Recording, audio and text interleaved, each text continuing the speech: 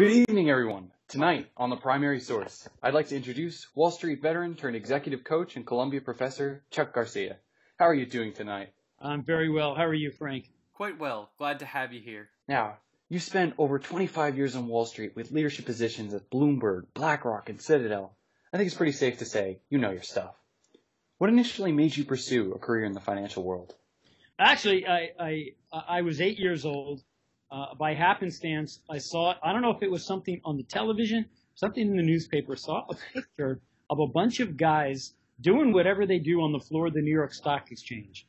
I didn't know what they were doing, and I didn't know what it meant, but there was something inside of me that says, one day I need to be a part of that. So as I was old enough in high school to figure out what it all meant, the more I read about it, the more I was utterly intrigued and captivated by this entire notion of investing in something, in an asset. So for there I was hooked. And then throughout the rest of high school, I dedicated myself to make sure that when I go to college, I was going to be a finance major. And I became a finance major for one reason only, and that was to get myself to Wall Street. So how did your career in finance begin? Where was your original start? Actually, it was when I was at Syracuse and I was a finance major in my senior year. I knew I needed to do two things. One, I wanted to make my parents proud, and two, I wanted to get off of their payroll. I wanted to be sure that they raised us to be financially independent, and I needed a great job outcome in a Wall Street firm. So back in the days, that was 1982, I wrote 90 cover letters to every bank and financial institution you could possibly think of because my professors had no executive experience. They were career academics and were of no assistance to me on getting to Wall Street. The career placement office was a 24-year-old anthropology major, so she was no help to me.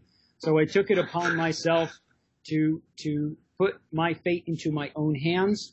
And one thing led to another. I started in a training program for corporate lending with an institution that is now defunct called European American Bank. Eventually, you became sales manager for Latin America at Bloomberg. How did those two segue? Yeah, it was like in any career, like on any mountain, there are certain twists and turns that occurred. From EAB in that training program, I found it very dull and disengaging, and I knew that I needed to make a change. So one thing led to another. Long story, through a mutual friend who placed me with an executive recruiter, I went to this emerging company, which was a financial technology company, which was a system that was developed to help money managers manage their money. I was there for almost 4 years.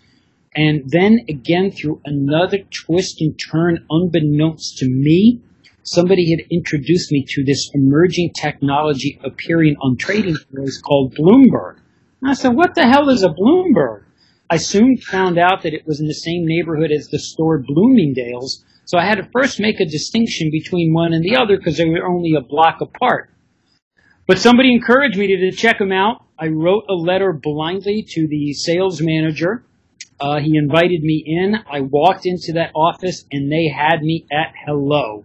I walked out with the job offer. I was the 190th employee.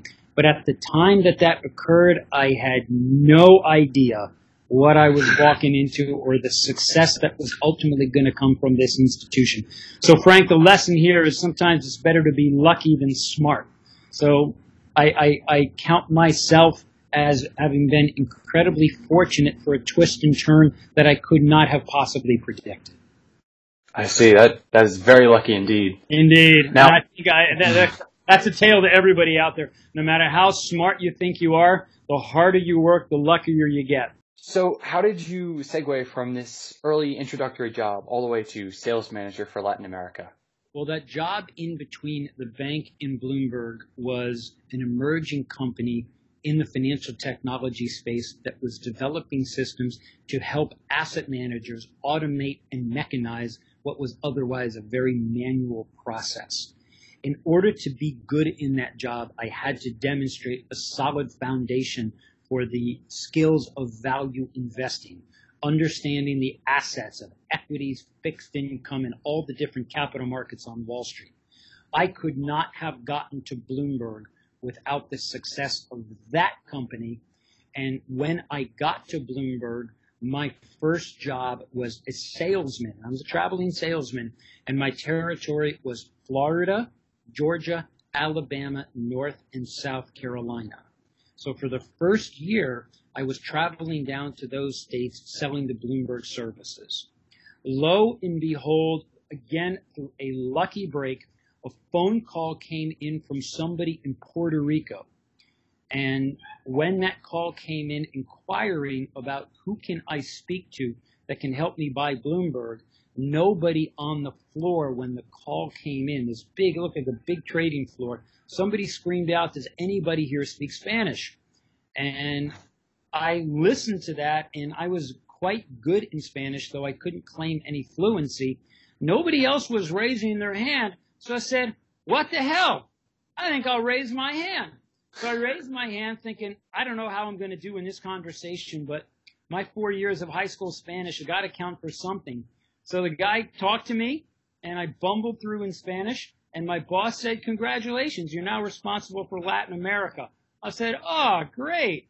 That's how it worked. And then from Puerto Rico, once we started to demonstrate success there, we received a phone call from the Central Bank of Mexico and the Central Bank of Chile.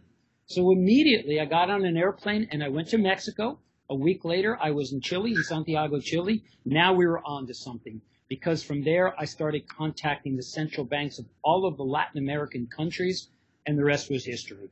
So it was a little bit of luck.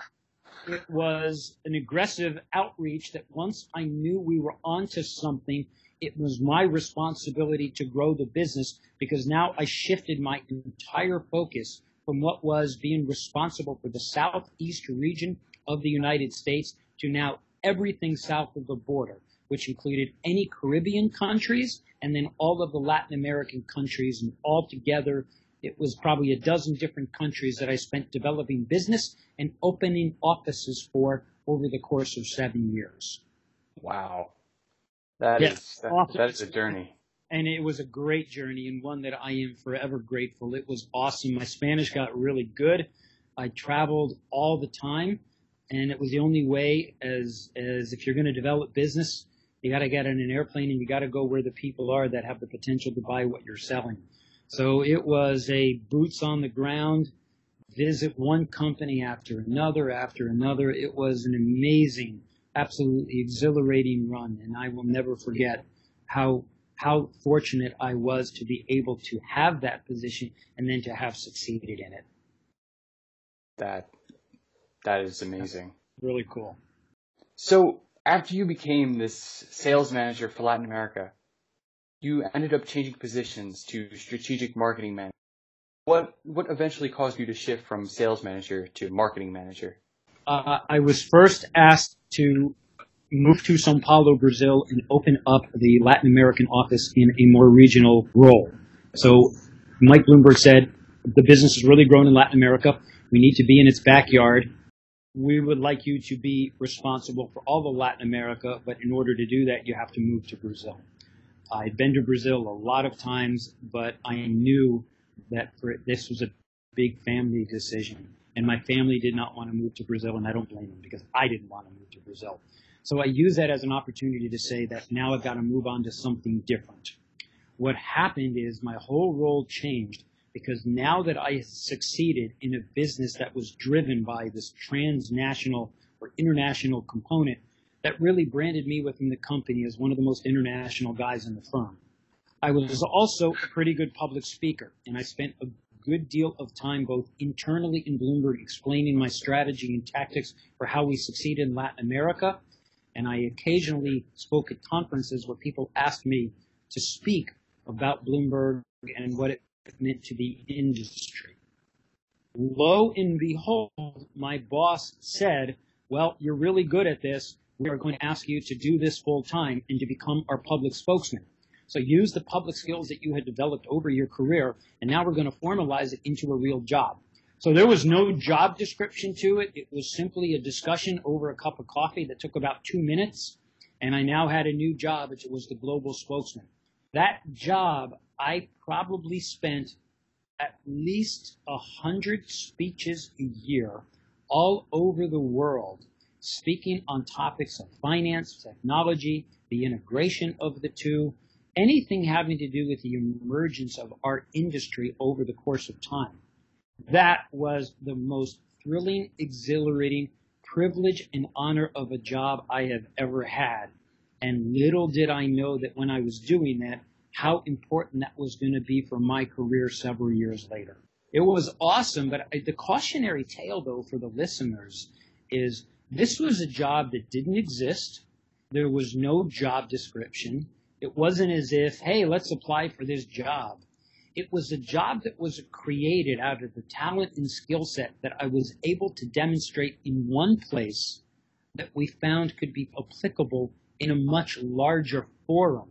So here I was spending my time developing business on one continent, but the skill set that was demonstrable, it was no big leap to think, how can we use this to sell our services in the rest of the world in these very public forums?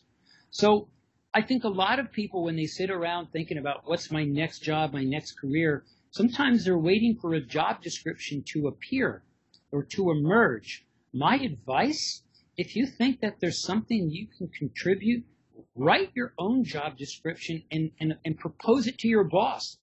I think that is a formula for innovation, for something that takes advantage of one's individual skill set, and that also adds a lot of value. Look to see the things that you can add to your company that nobody else has noticed. Again, very good advice, Mr. Garcia. Wouldn't you love, Frank, to be able to write a job description or to be in a job where the job description doesn't exist? You make it up. How cool is that? One day when you and I have this discussion again, you're going to be able to tell me, hey, and I'm going to say, Frank, what job are you in? It's the job that the description that I custom wrote, and I proposed it to my boss, and they bought it, and now I do it. That is infinitely better than being subject to what somebody else's idea is of your skill set. That's probably going to be the next step in the business world, creating your own job descriptions. Oh, for sure. I think I wish I'd like to see more of it. I hope everybody begins to develop that practice. If you don't mind me asking, after 13 years at Bloomberg, you took a break from the finance world, correct?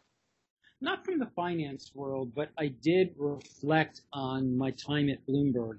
At the time that Mike Bloomberg was running for mayor, he appointed a new CEO, and it wasn't my boss. My boss, I thought, was the heir apparent to the job.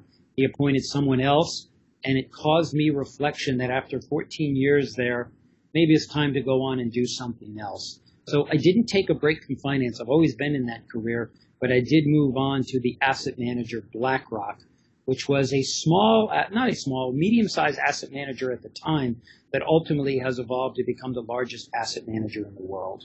If you don't mind me asking, what made you leave Bloomberg at this point?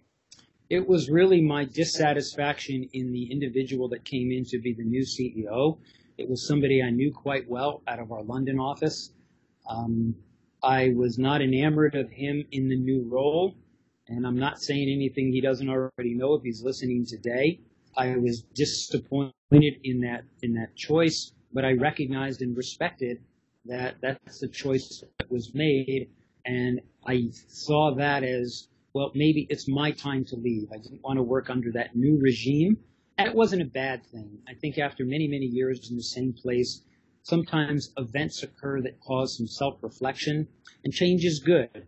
And it was just an opportunity for me to rethink what my next chapter was going to be. And it was a good thing to have left because it changes your perspective, improves your skill set. A lot of good things happen in those kinds of changes. So I don't regret it at all. I'm glad I did. So you became an asset manager at BlackRock.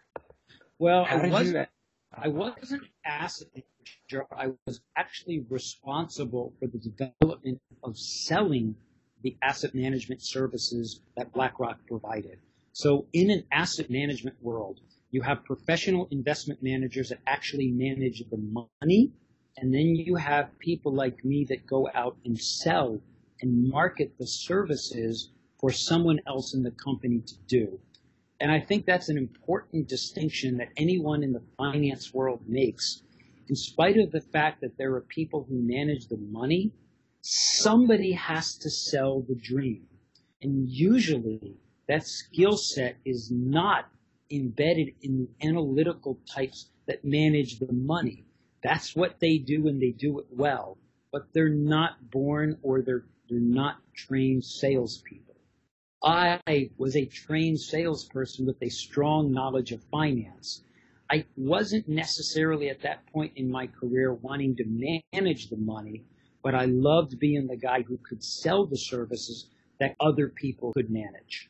How would you describe your experience at BlackRock?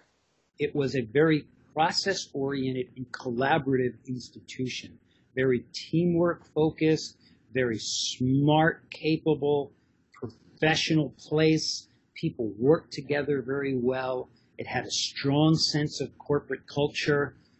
Very much in our minds was the need to serve the client, and the client was number one. We had a deep-seated responsibility that we were there to serve them, and every discussion and every action we ever had was for the purpose of how we could continue to improve the ability to service our clients. That's a very noble cause of them. Yeah, and that's an interesting way of looking at it because not every company has that culture, but in Bloomberg it's deeply embedded. And when we were hiring people, even when I was being hired, that cultural compatibility was a big deal and an important criteria in how they selected both talent and how they selected people for promotion. That's not something that I think in school, in college, they don't teach that enough, how critical that soft skill is of collaboration and culture. Because if you're brilliant and you're not good at collaborating or working on a team, you're diminishing your value in the company. Would you say at the firms you had worked at that it ended up being more soft skills than hard skills that allowed someone to get ahead? Oh, absolutely. Because I know when I got into Wall Street, I was surrounded by brilliance, and I was the dumbest guy in the room. The one thing that I can say, you will be surrounded by other brilliant people. So if everybody is equally technically competent and brilliant, what makes one individual be distinguished from the other? Well, it's not in your brilliance. You're all equally good. So where does the line that helps divide the difference between why one person gets promoted and somebody doesn't? That is rooted in your ability to communicate, to show conviction, to show collaboration, to have character and integrity. Those things are much more difficult to measure, but people know it when they see it. So that is a cautionary tale to anyone that is emerging in the finance world to recognize the importance of that skill set and never to take it for granted. Would you say that it's becoming less valued in modern culture, or is possibly having a resurgence in modern culture? Oh, I think it's always been there. There's just some companies are louder voices as it relates to their culture more so than others. So when you look at somebody's core values, many companies are careful to publish those values so that people can understand what that company stands for. And that value system to any CEO, that's usually the first thing that they'll tell you. It's the characteristics of how our people behave and your ability to engender trust. It's never gone away. I don't believe it ever will. So that's a good thing to know, especially in a profession that's usually characterized as ruthless. It's that integrity and trust that can never be emphasized enough. It is the foundation by which we work together. And if you breach that trust, it doesn't matter where you went to school, what your grades were, how smart you are. You've diminished your capacity and potentially put your career at risk. Now, after 4 years at BlackRock, you changed firms again. I did. This time joining Citadel. How did that change occur? And what position did you end up taking on? Yeah, it was a very similar role. From BlackRock is what's known as a traditional asset manager. And by that I make the distinction there's two types of asset managers in this institutional world that we live in on Wall Street. There are the traditionals, which is BlackRock, and there are what's called the alternatives. And that's what Citadel is. They're otherwise known as a hedge fund.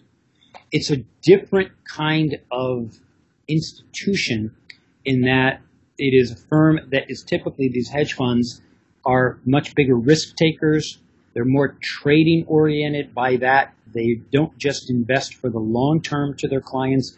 They employ a variety of strategies and tactics that help increase the profits, sometimes on a daily basis, weekly, hourly, it doesn't matter. They're much more trading oriented in how they go about investing. So after 4 years at BlackRock, Citadel was doing something very similar to what BlackRock was doing.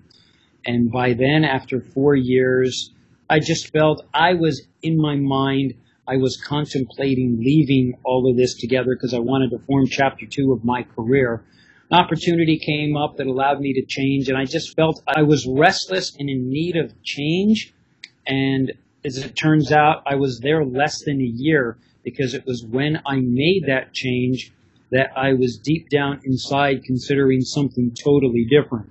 And that's teaching college, becoming an executive coach. So I think it was at a point in my career where I was anxious to find a transition point that would take me to the life that I lead now. And I just felt I couldn't do that at BlackRock, but at Citadel, it worked out particularly well. So, but it was a very different culture, different place, different people, different experience. You also ended up acting as a professor of organizational leadership and director of the undergraduate honors program at Mercy College. Correct. What made you decide to join the world of academia, aside from nearly a tired sense of the finance world? Yeah, well, part of it, I didn't know it at the time. In fact, if you had asked me in my years on Wall Street if I was ever going to teach college, I said, no, there's no way. I was too enamored of the rat race that I was living. I loved what I was doing. I said, no, I'm not going to teach. That's crazy. However, it's in the family business. It's in my DNA. My dad was a college professor. He's a professor of linguistics at the United States Military Academy of West Point. So I grew up with an academic dad. I have two brothers. They're both in academia. One of them is a full professor of musicology at Miami University of Ohio. And my other brother is like me. He has his own business, but he is on the faculty at NYU. And when I joined Columbia, I brought him with me. There was some space for him.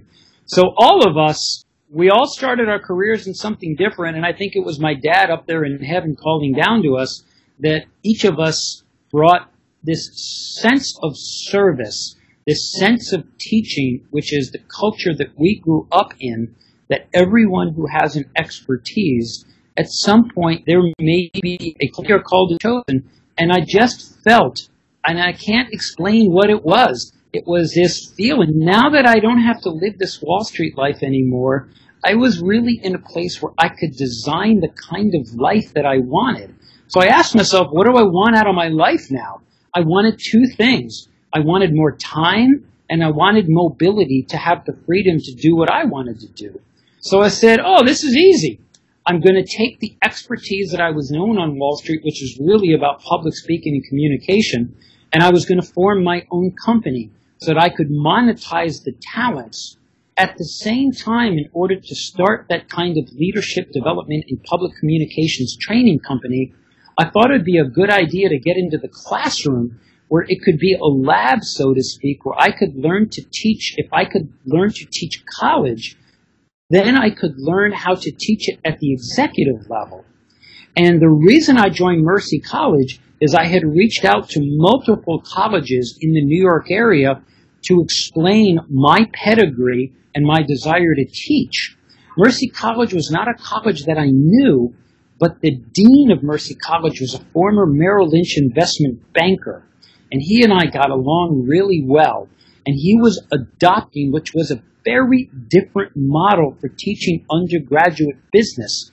He wanted to populate it not with career academics, but with professionals who had a passion to teach. So even though I had communicated with many other colleges, I loved the program that he was building and the opportunity for me to start it from scratch. And I had a wonderful experience. And it was through that experience and the formation of my company which is called Climb Leadership International, where I spend a great deal of time coaching executives on the same skills that I teach in college that ultimately led me to Columbia University. So what a wonderful thing how one thing simply led to another, and call it luck or call it smart, I'm not sure what it is, but it's just the notion that when you do good things and good work, people notice, and it allows you to operate in many different places and many different mediums. As long as you're bringing value, you can bring it to a lot of places, and how grateful I am for that.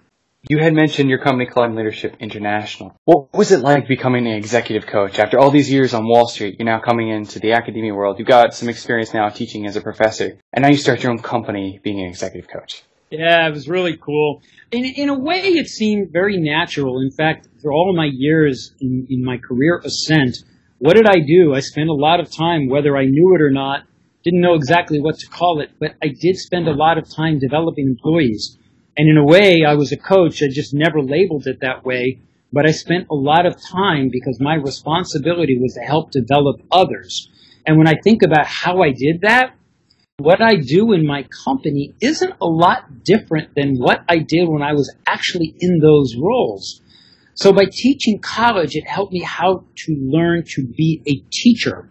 And then in this executive world, I was able to combine the talents that I had developed over my executive life, integrated into my teaching skills. And now when I'm hired and I do coaching, it's a little bit like a private trainer in a gym. You know, it's one-on-one. And I got the skills that I had used over the years. I honed and learned teaching skills. And what you do is you put it all together and you help somebody do something better than what they did before. I have to say, I didn't know such a thing existed. For all the years, I didn't know there were guys like me floating around coaching CEOs and CFOs. Who knew?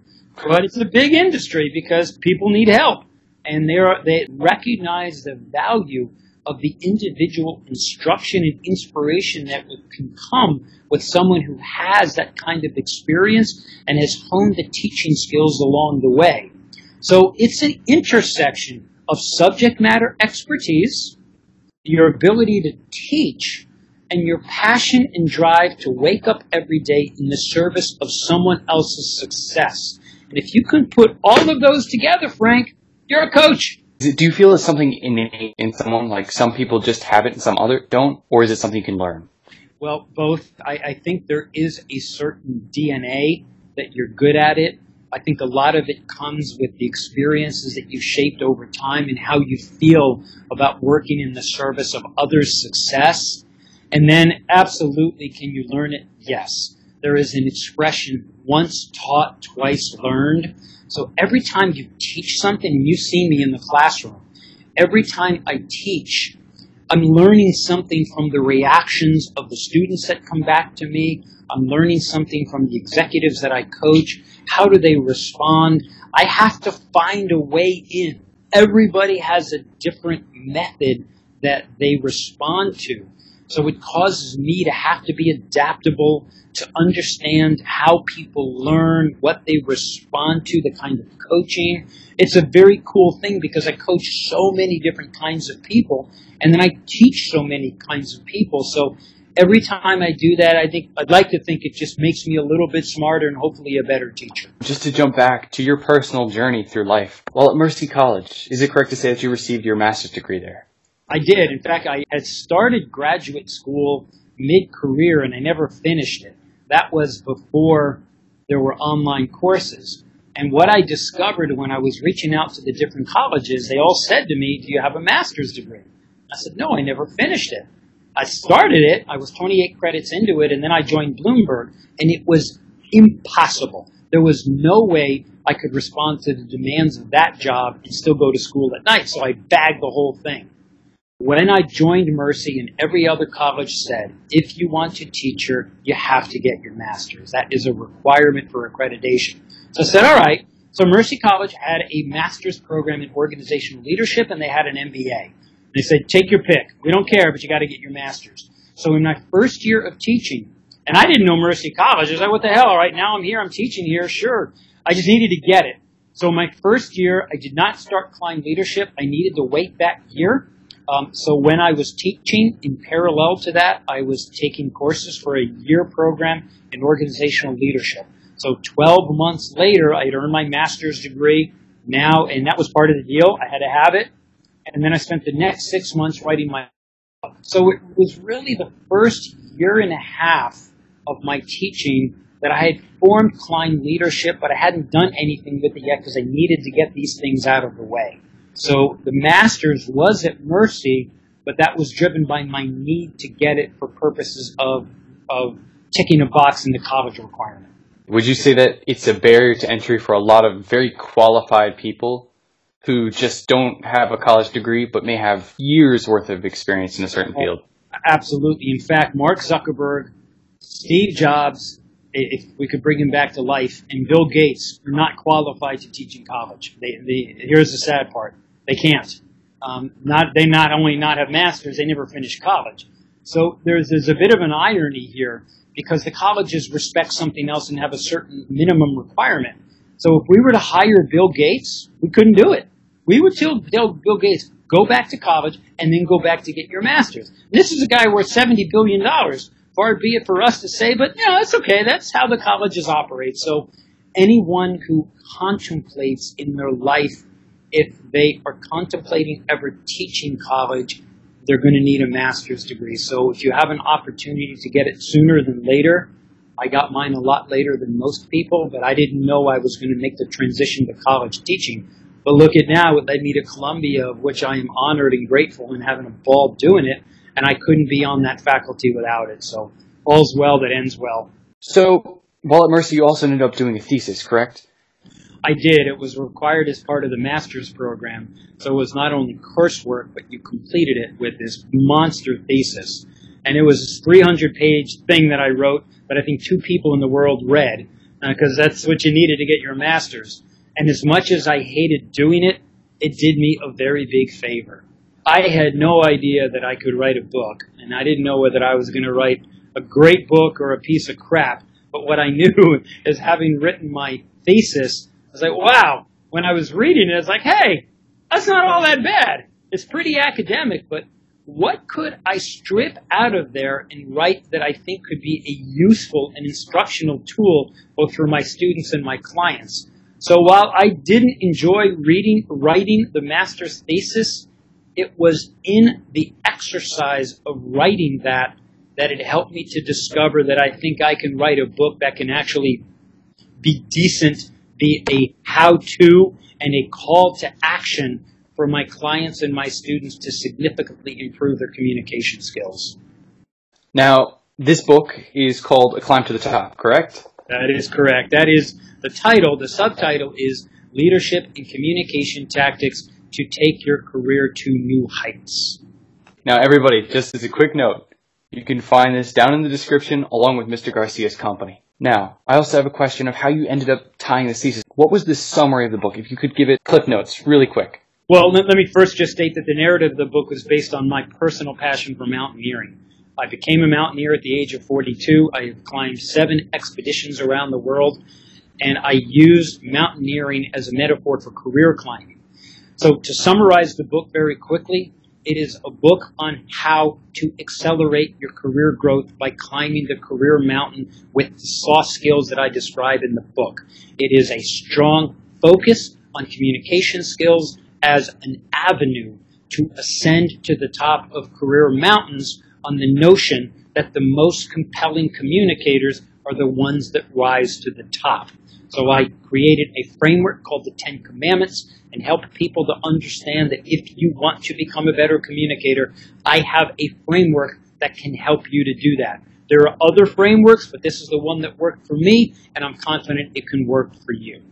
Now, just to shift your focus, how did this tie into you working at Columbia? It was happenstance, again, a little bit of luck.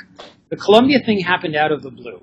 Part of the engineering program at Columbia, there are 11 different majors. One of those majors is financial engineering. So they put it in the same program as biomedical, chemical, mechanical, etc. A guy I used to work with at BlackRock was a graduate of the master's program in financial engineering. He called me out of the blue, and I hadn't seen him in a few years, and explained to me, we would like to start a lecture series of Wall Street veterans, and you're the first person I thought of.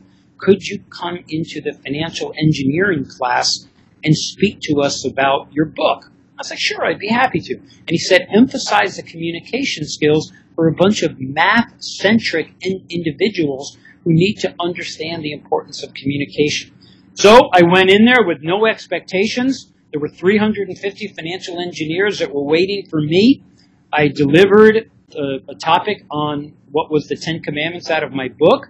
And somebody at Columbia noticed and said, wow, that was cool. Can you come back for the other engineers? Yeah, no problem. So I came back for the other engineers, and they said, oh, that was really cool. What else do you teach? And I said, what else do you need? Whatever you teach, we need. I said, all right, I think we can do that. So that was the impetus for Columbia in the graduate engineering program to say, I think we're on to something. We have this guy, Chuck Garcia, who came in here and talked about all of these soft skills and the importance of it in career growth, even for highly specialized fields like engineering. So they started a program called PDL, Professional Development and Leadership, that is a complement to all of the hard skills that they learned. And they hired me and a couple other professionals like me, including my brother, who's the crisis communications manager, to come into the program and to continually teach these soft skills to the hard-skilled engineers. And I got to say, it's been an honor and an absolute pleasure. Now, how would you say the power of someone's network, who they know, really plays into their success as well? Yeah, well, who you know is not a formula necessary for success just on its own, but who you know is an incredibly important component of how you will accelerate your career. But let me put a twist to that. Not just who you know, who you trust, who you like to work with, because we all have to look out for each other. We have an obligation to the people in our lives who we're friends with, that we trust. And the metaphor that I use in my book was, set a goal one step at a time, can't do it alone. That's the third component of career climbing, that you build a coalition of people around you. And in the case of networking, the good guys want to hang out with the other good guys. And the guys that bring a high performance expectation and are good guys, those are the guys you gravitate to. Those are the ones that you want to work with, the ones that you want to recommend to future employers, the ones that you want to take under your wing, the people that you grow up with, that this is my team, my tribe. That is a really important thing, not just for career development, but for personal development. You got to know who your friends are, and you got to protect them. That is such a key thing, because you want them to protect you. And what I write about in the book is something called the law of reciprocity, that if you want to succeed, help others to succeed, and they will help you. I live and breathe by that mantra, that we are here to help each other. I don't help everybody. I help the good guys, because I know that they're going to help me. And that is my recommendation, to be careful and choosy about who you put into your world, because they are a reflection of you. And that's where the network power comes in. It leads you to wonderful places. Great words of wisdom there, Mr. Garcia. Thank you. Now, I have a couple of questions I'd like to ask you about more maybe topics about our world. Yeah. What are your thoughts on the effect of the growth and integration of technology on Wall Street over the years, as you've had such a pivotal role in it and its development? Right. Well, it's always been there, and I came of age in the 80s, just when technology was really starting to emerge. It was the birth of the PC, the birth of Apple, the birth of the World Wide Web. So if you look at the confluence of the things that occurred in the late 80s, early 90s, that's really where I was at the forefront of my own career development. It's always and always will be an integral part of automating, mechanizing, allowing machines to do the things that we as humans cannot do as quickly. It will continue to be a driving force in changing how we go about business. But I'd like to think that no matter how important and how fast all of this technology continues to emerge, I'm pretty old school in knowing that it's still people that got to make the decisions. It's still people that got to work together. It's great to have the technology, but I want to be one of those evangelists, not that I am anti-technology, I'm not, but I am pro-people, and that technology is a means to an end. It should not overtake what we do, although I suspect one day it's going to automate just about everything. It's going to be a touch of a button. However, the ability to be a concise, compelling, and powerful communicator, God knows I hope the machines never do that better than us. So I'm holding out a little bit of faith that we're still going to be the experts on these soft skills. But I recognize how critical the development of technology is to continue to make the world a better place. Now, how would you compare the world of Wall Street to the world of executive coaching and to the world of academia? Because each seems like they'd be very different, but maybe not. They are, Frank. They are different. The world of Wall Street is a world driven by money, fear, greed. It's very dynamic. People are in it to make money, to succeed. It's so career-oriented.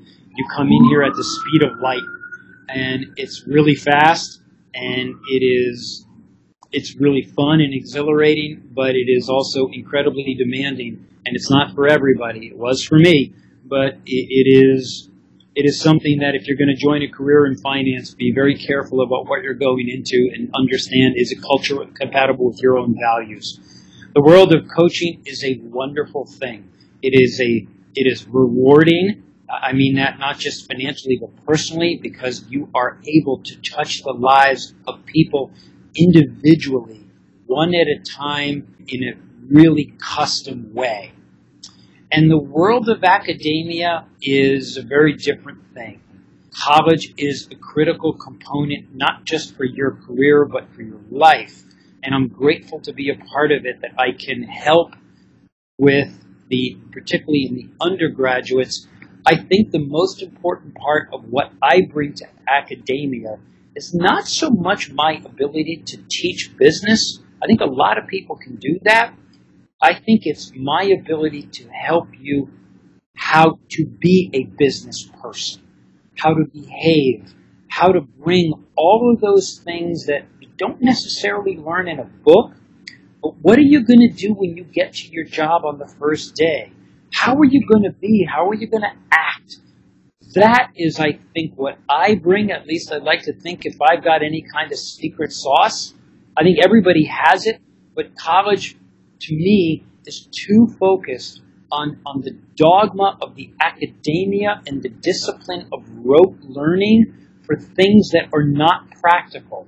My responsibility is to bring an utterly pragmatic way of what you can expect to get off your parents' payroll when you start your job, because it's about job outcomes now. It's not about building minds or creating open minds. Yeah, it's all well and good, but you got to pay back these loans. It's really expensive, and you need a job that's going to allow you to do that.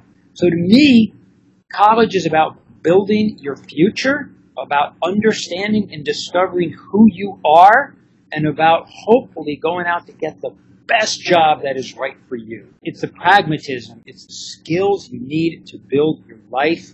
I cannot emphasize that enough. Academic rigor has its place, but I think it's only a small component of a much bigger picture. One final question before we go. Yeah. Is there any advice you recommend a student or aspiring business person interested in finance or another business field? Maybe something you haven't touched on? My advice is, don't just be obsessed with learning the rigor of academia so that you have a good report card. I appreciate the importance of grades, but that's not what this is about. Your experience and you and your friends who are picking the colleges is about character development, about personal development, about using the human interaction skills, communication, ethics, all of those things that may not appear on a scorecard, but will be utterly visible to the people whose lives you are going to come into. So leave room and leave plenty of space for personal development as it relates to your ability to communicate and connect with others. That, to me, Frank, is a number one advice. Very good advice to give. Thank you so much for your time, Mr. Garcia. You are quite welcome, Frank. It is my pleasure. Be sure to check out Chuck Garcia's book, A Climb to the Top, and his company, Climb Leadership International, in the description below. They are outstanding resources for your career development. Thank you for listening, and remember to check back with the primary source next month, where we always get to the core of matters. Good night.